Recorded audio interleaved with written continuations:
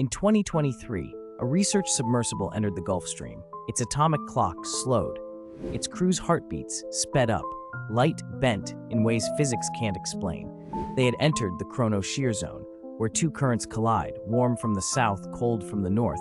They create a ripple in space-time itself. NASA confirmed it, not with theory, with data. Atomic clocks lost 0.8 seconds over 12 minutes. Biometric sensors showed accelerated cellular activity, as if time flowed differently inside the current. And here's the strangest part. When they left the zone, their memories of those 12 minutes felt like hours.